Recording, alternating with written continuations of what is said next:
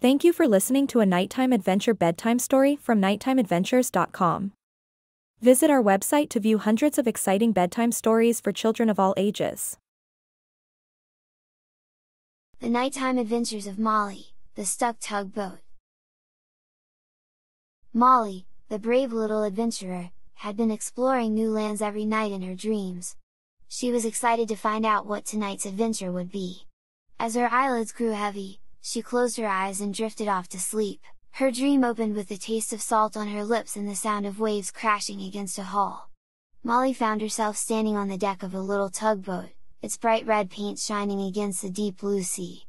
She wore a sailor's cap and a bright yellow raincoat, as the air was filled with sea spray. "Ahoy, Molly!" shouted Captain Tug, a jolly man with a curly white beard.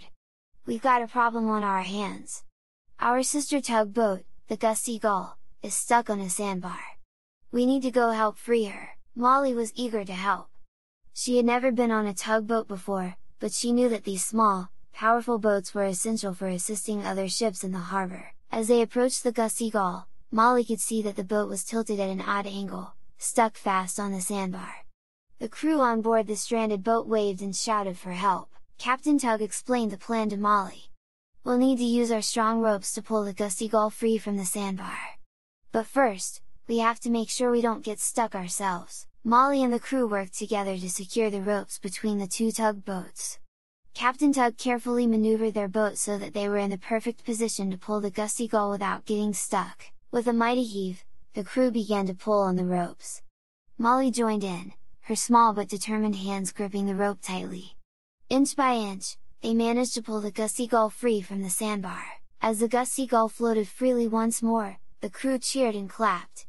Captain Tug patted Molly on the back, his eyes twinkling with pride. "Well done, Molly! You've been a great help today! Our harbor would be in a right mess without brave little adventurers like you." The two tugboats made their way back to the harbor, the sun dipping low in the sky. As the boats pulled into their berths, Molly felt the familiar tug of her dream coming to an end. She waved goodbye to Captain Tug and the crew, knowing she would always remember her adventure on the tugboat. As Molly awoke in her cozy bed, the first light of morning creeping through her window, she smiled to herself. Another adventure had come to an end, but she couldn't wait to see what new dreams and exciting journeys awaited her the next night.